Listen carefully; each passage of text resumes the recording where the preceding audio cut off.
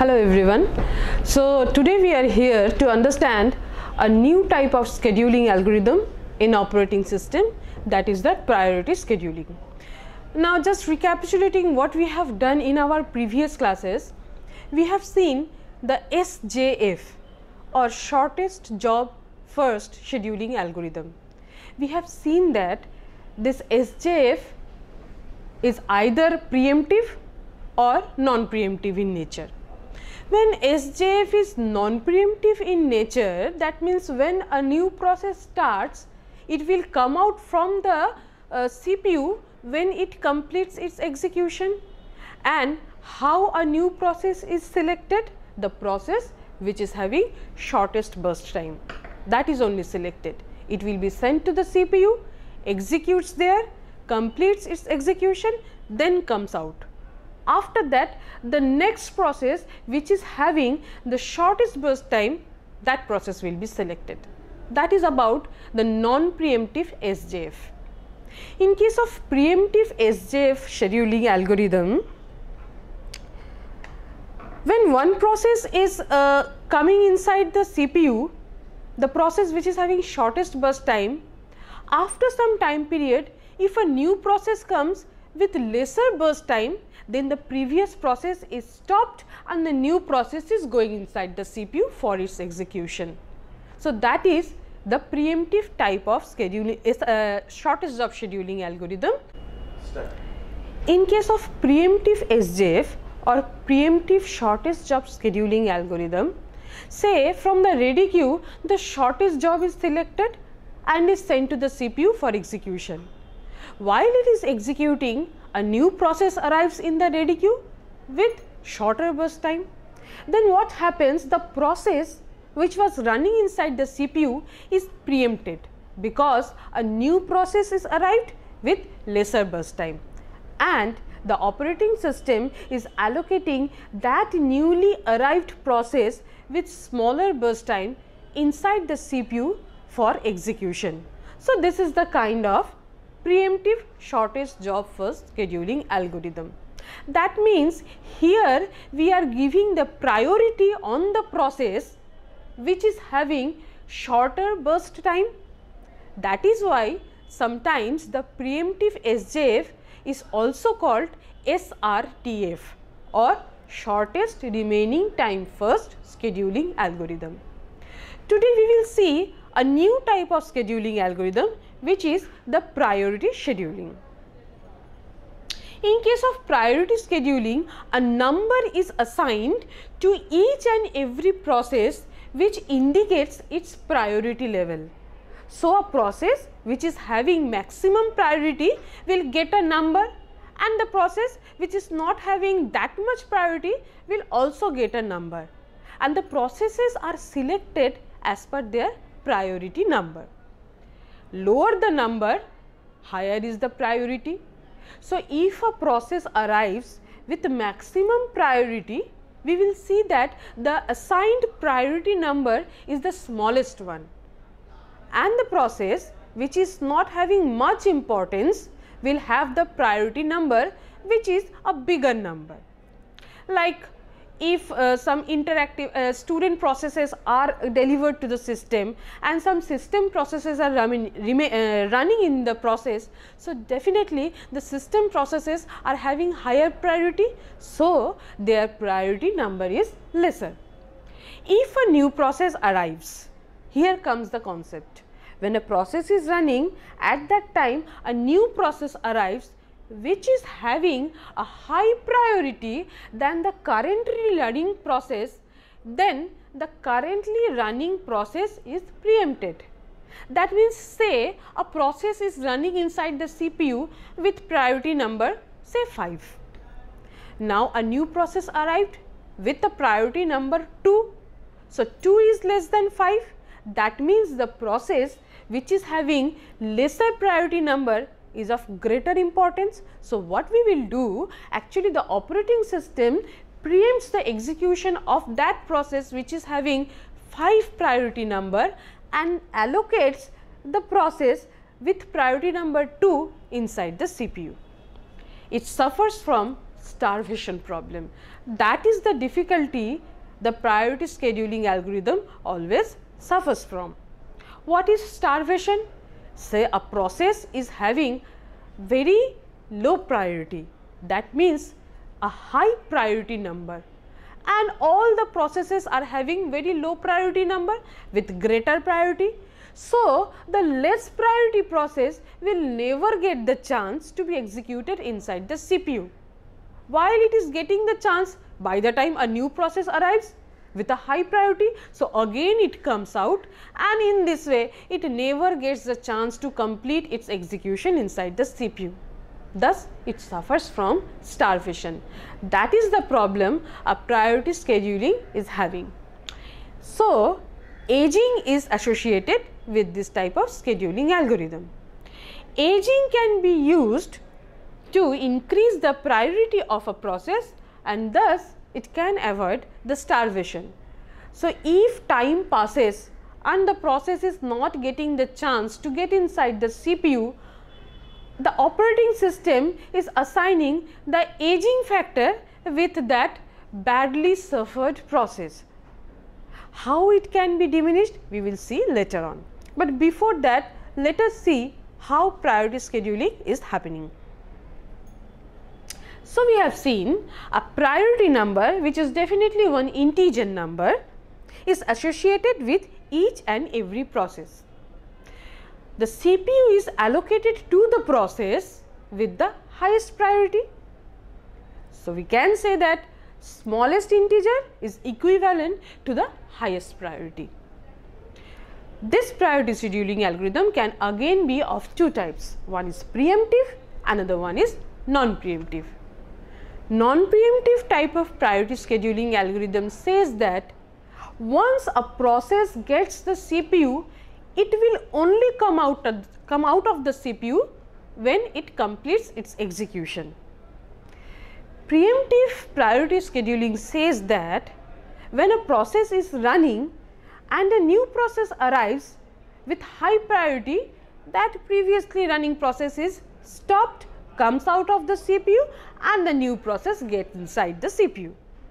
So, SJF can be said as a special priority scheduling algorithm where priority is the predicted next CPU burst time, so that it can decide the priority. Let us have one example. Say in this scenario we are having 5 processes, process P1, P2, P3, P4 and P5. With these processes, their burst time is also given. Process P1 is having the burst time 10 millisecond. Process P2 is having the burst time just 1 millisecond. P3 is having 2 millisecond burst time. P4 is having 1 millisecond burst time, and process P5 is having 5 millisecond burst time. With their burst time, the priority number is also assigned. You can see here that P1 is having the priority 3 while P2 is having the priority 1, P3 4, P4 5 and P5 is having priority number 2. So, look at the priority numbers. The process which is having lower priority number is of greater importance or of higher priority. It should be executed first. So, in this particular example, the process P2 is having the priority 1, smallest priority number among all these 5 processes. So, P2 must be executed first. After that, P5 with priority number 2, then P1 with priority number 3, after that P3 priority number 4 and lastly P4 with priority number 5. If we look at the Gantt chart for this type of priority scheduling, you will see that from the 0th millisecond time period, that means from the very beginning, process P2 starts its execution because P2 is having the lesser priority number with higher priority, priority number 1. So, P2 starts its execution first. Now, see what is the burst time for process P2? It takes just a single millisecond time period to complete its execution, 1 millisecond time period. So, starting from 0 millisecond, after 1 millisecond P2 is over. After that, which process will start its execution? With the next priority number, that means process P5. So, P5 starts its execution at 1 millisecond time period and it will work till 5 millisecond because its burst time is 5 millisecond. So, when it gets completed? At 6 millisecond time period. So, after 6 millisecond P2 is over, P5 is over. We are having 3 processes in our hand, that is P1, P3 and P4. Next process is P1 with the priority number 3. So, P1 starts its execution at 6 millisecond time period. How long it will work? Its burst time is 10 millisecond. That means it is a longer process. So, starting from 6 millisecond works for 10 millisecond and completes at 16 millisecond time period. So, at 16 millisecond we are having P2, P5 and P1 over. Remaining 2 processes are P3 and P4. Out of these 2, P3 is having less priority number 4 than P4. So, P3 starts its execution at 16 millisecond. We have seen that burst time for P3 is just 2 millisecond. It will work till 18 millisecond time period. After 18 millisecond, the remaining process is P4 with just 1 millisecond burst time, and at 19 millisecond time period, P4 is over. So, at 19 millisecond time period, we are having all these 5 processes over, and this type of priority scheduling is non-preemptive, because we have seen that when one process gets the CPU, it is coming out of the CPU once it gets over. So, finding the average waiting time, that means for P2 it is just 0 millisecond time period as it is not waiting for anybody. For P5 it is 1 millisecond, for P1 it is 6 millisecond, for P3 it is 16 millisecond and for P4 it is 18 millisecond. So, 0 plus 1 plus 6 plus 16 plus 18 divided by 5, we are getting the average waiting time 8.2 millisecond. So, this is the non-preemptive priority scheduling algorithm. Here comes the next question. In this example, I am going to discuss the preemptive priority scheduling algorithm. That means, when a process is running, another process comes with higher priority and interrupts the process, taking it out of the CPU and itself it getting inside the CPU for execution. Same example, P1, P2, P3, P4, P5 with their burst times 10 millisecond, 1 millisecond, 2 millisecond, 1 millisecond and 5 millisecond with the priority numbers assigned 3, 1, 4, 5, 2 respectively. Here I have given another parameter, that is the arrival time, when a process is coming in the ready queue. So, P1's arrival time is 0.0 millisecond. So, from the very beginning P1 is there. P2 arrives at 1 millisecond time period, P3 arrives at 2 millisecond time period, P4 at 3 millisecond time period and P5 at 4 millisecond time period. That means, after 4 millisecond period, we are having all these 5 processes in our ready queue. Let us see how we can find the average waiting time for this preemptive priority scheduling algorithm. Now, I have worked out the example here. This is the particular example.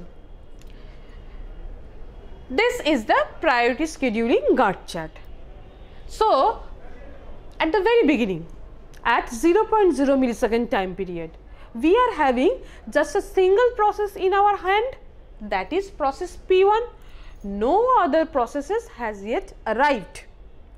So the system must start with process P1. So at 0 millisecond time period, P1 starts its execution. P1's burst time is 10 millisecond. So if it is a non-preemptive priority scheduling, P1 will release the CPU only after 10 millisecond. But this is the reverse case, this is the preemptive priority scheduling.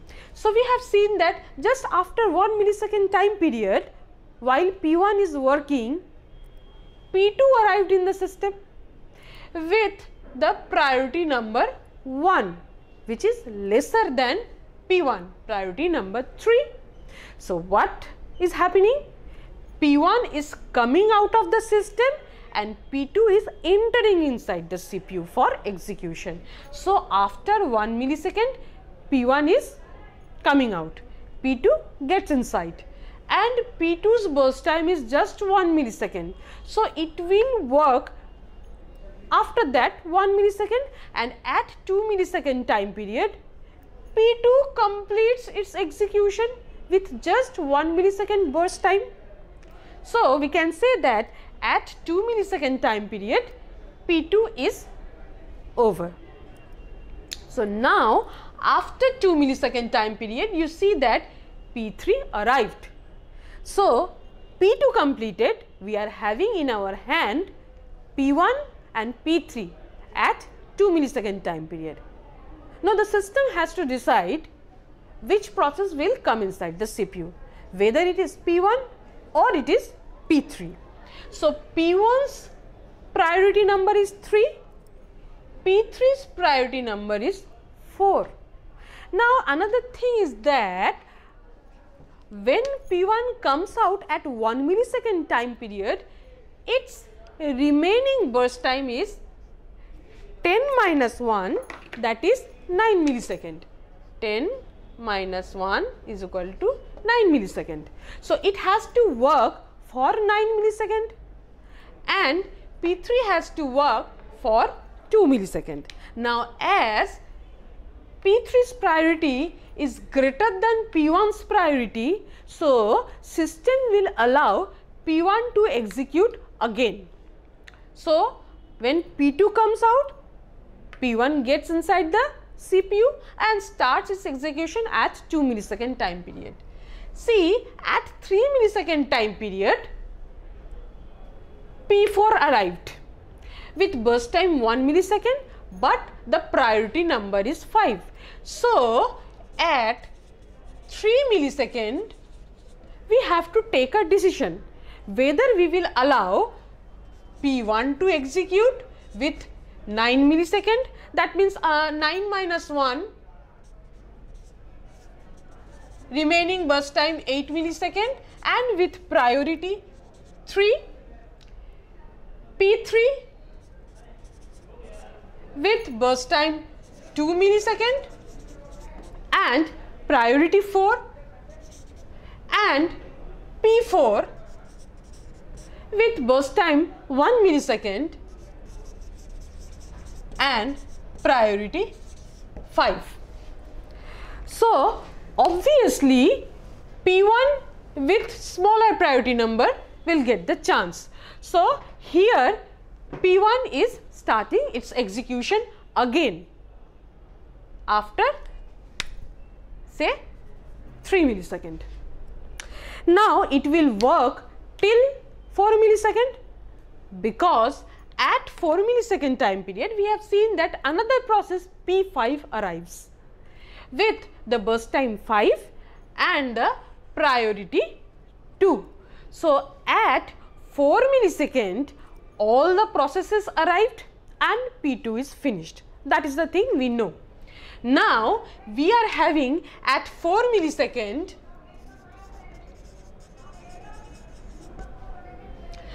P1 with 2 plus 1 3, so 10 minus 3, 7 millisecond remaining with priority number 3. We are having P3 with 2 millisecond and priority number 4, P4 with 1 millisecond, priority number 5, and P5 with 5 millisecond and priority number 2.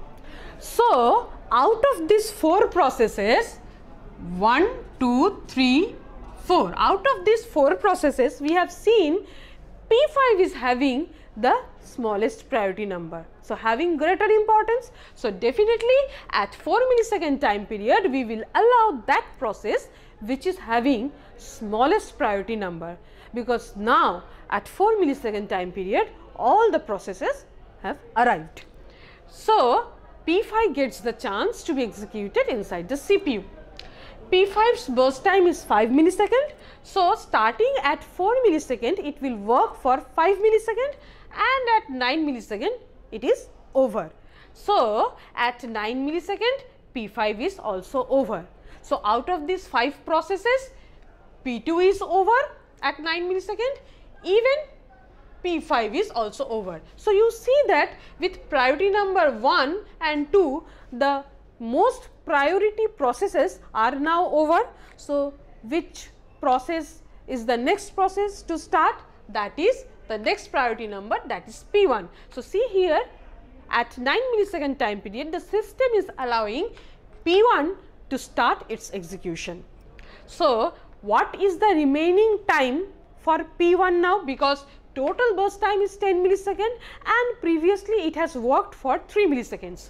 1 here and 1 plus 1, 2 here. So, 10 minus 3 equals to 7 millisecond burst time is remaining. So, starting at 9 millisecond, it will work for 7 millisecond and will be completed at 16 millisecond. So, at 16 millisecond, P1 is over, this P1 is over. You see here now, priority number 1 over, priority number 2 over, priority number 3 is over. So, now we are having just 2 processes, that is P3 and P4 with the priority numbers 4 and 5. So, definitely with priority number 4, P3 starts its execution at 16 millisecond, work for the burst time, that is 2 millisecond. So, 16 plus 2 at 18 millisecond time period, this P3 is over, P3 is over with priority number 4, and the remaining process is P4 with maximum priority number and minimum importance in this case, priority 5. P4 starts here, works for 1 millisecond. So, starting at 18 millisecond, at 19 millisecond time period, P4 is over. So, we can say at 19 millisecond, all the processes are completed. Now, the next thing is to find out the average waiting time. So, see here the waiting time for process P1. How we are calculating the waiting time for process P1? Because P1 is not that kind of process which is starting once and it is coming out when it completes execution. It is, intermittently executed. So, last when P1 starts at 9 millisecond time period, and previously it has worked for 1 plus 2 is equal to 3 milliseconds. So, 9 minus 3, and when it arrives at 0 millisecond time periods. So, 9 minus 3 minus 0, that is 6 millisecond. Waiting time for P1 is thus 6 millisecond. Waiting time for P2. Now, when P2 arrives at 1 millisecond time period, and when it starts at 1 millisecond. So, it is not waiting for anybody, arrives at 1 millisecond, starts execution at 1 millisecond. So, whenever it is coming to the system, it starts its execution. So, the waiting time for P2 is 1 minus 1, that is 0 millisecond. Similarly, for P3, it is 16 minus 2 because it starts its execution at 16 millisecond time period and arrives at 2 millisecond. So, the waiting time is 14 millisecond. For P4, it is 18 minus 3 because at 18 millisecond time period, it starts its execution and arrives at 3 millisecond time period. So, 18 minus 3, that is 15 millisecond.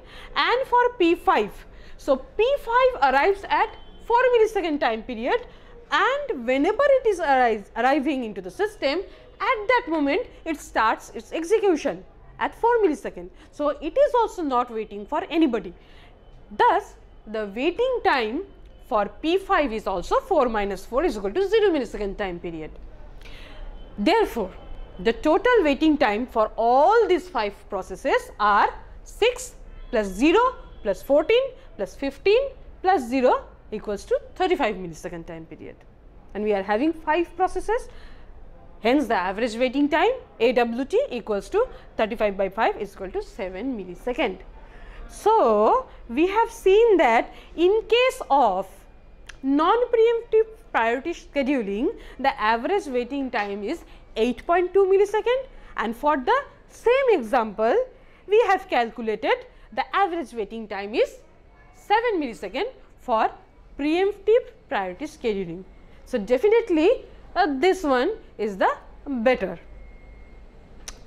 Now, with priority scheduling, I told you previously, we are having the problem of starvation. Starvation means low priority processes may never execute.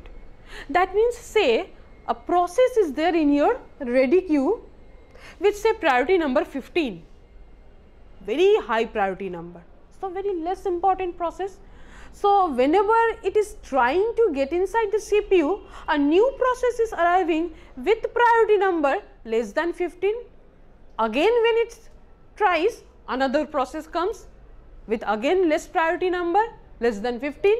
So, in this way, the process is never getting the chance to get inside the CPU and it is starving. So, the solution is aging. Aging means as the time progresses, increase the priority of the process.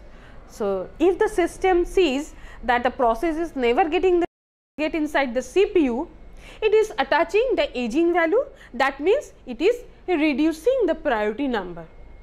That means making the priority of the process high gradually.